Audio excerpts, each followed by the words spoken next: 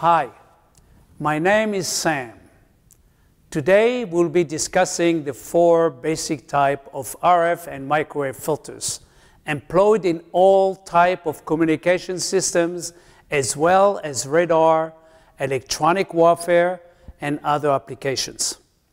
There are four basic types of filters we'll be discussing: low-pass filters, high-pass filters, band-pass filters, and band-stop filters, which are also sometimes called notch or band reject filters.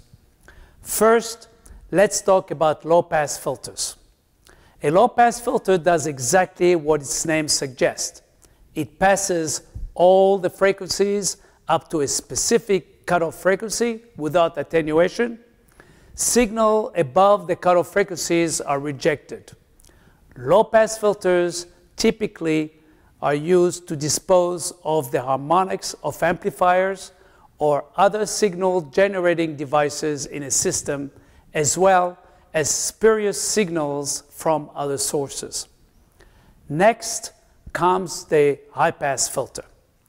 These filters reject signals below a specific cutoff frequency and let others above it to pass without attenuation. So, a high-pass filter is exactly the opposite of a low-pass filter.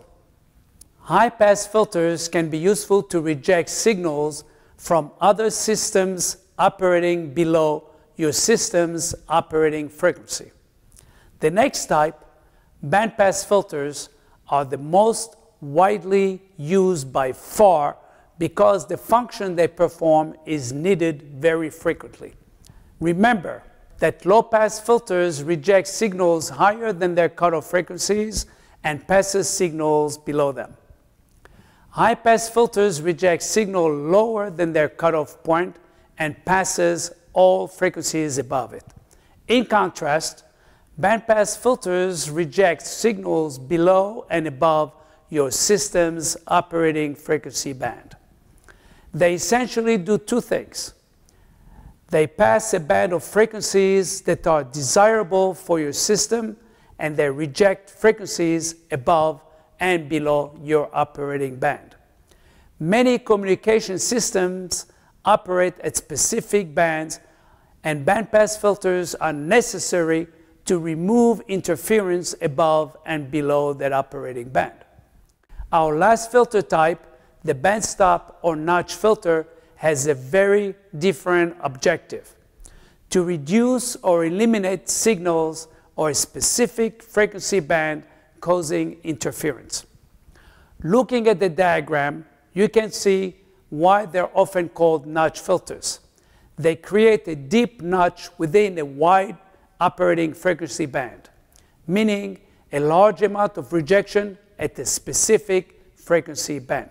So rather than rejecting signals higher or lower than your operating frequency or both, a band-stop filter rejects signals at any frequency in which a signal may be causing troubles. Regardless of the type of filter, the key parameter is rejection. It can be steep like this or gradual like this. This is a very simplistic way of explaining basic filters. We'll be getting into more specifics in our next videos. I hope that you found this video helpful.